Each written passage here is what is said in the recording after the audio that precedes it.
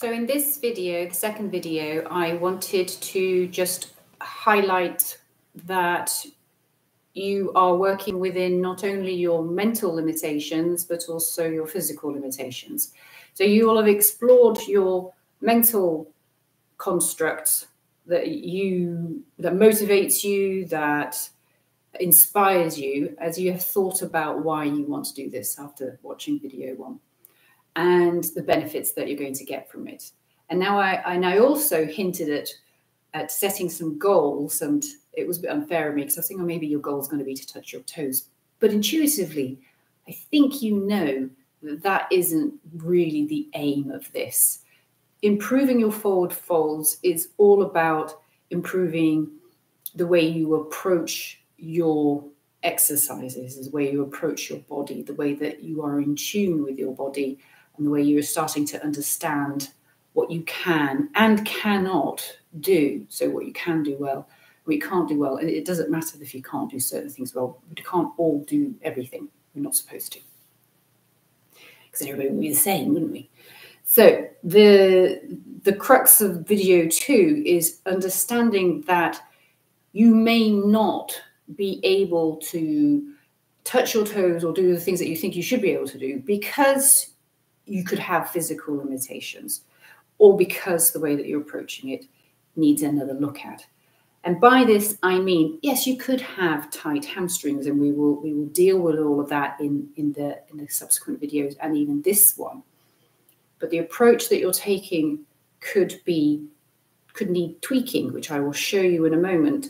And the other thing I'd like you to take into consideration is that you could have other problems. I'm not a doctor, but you could have problems with your sciatic nerve. You could have problems in your lumbar region that are preventing you from achieving even just a flat back, or could be aggravating it. So I'd like you to at least explore in your way the possibilities that it isn't just about tight hamstrings. Okay. That being said, I will only be focusing on the things that I'm qualified to focus on and the things that I think I can help you with. The big no-no is folding forwards and just touching your toes. We don't want, you can do that if you just bend down and arch your back. Pretty sure most people can get down somewhere near their toes. So what I'd like you to do to improve this whole sort of stretching here, which is essentially the benefits for your other performance sports that we're talking about, is to come up against the wall. Place your feet up against the wall.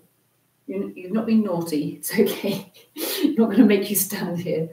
And you're going to step 3 feet back, so your feet, not my feet, your feet size.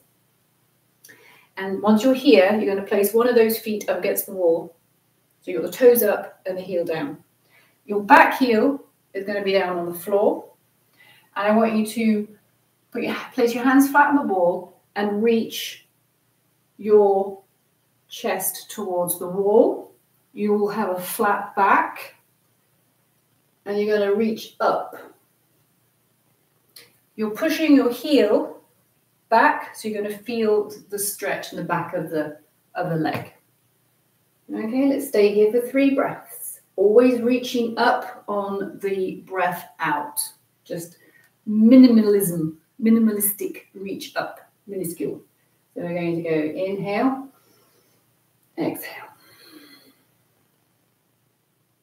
Inhale. And exhale. So get your chest to the wall. Inhale. And exhale. If you have any pain, you relax. Relax back.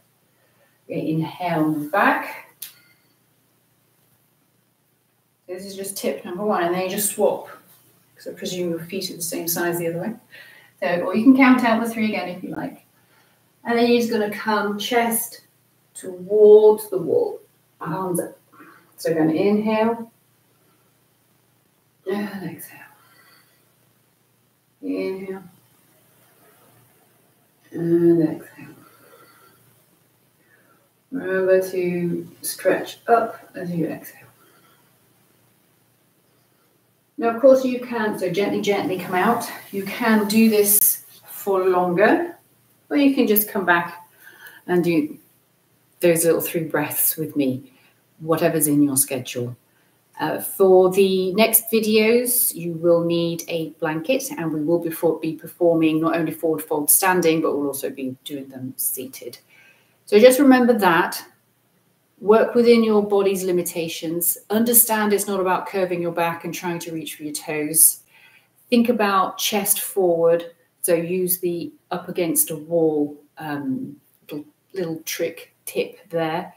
And also just be easy on yourself as you work through this. Okay, so we're going to be getting into the actual real stuff in the next video.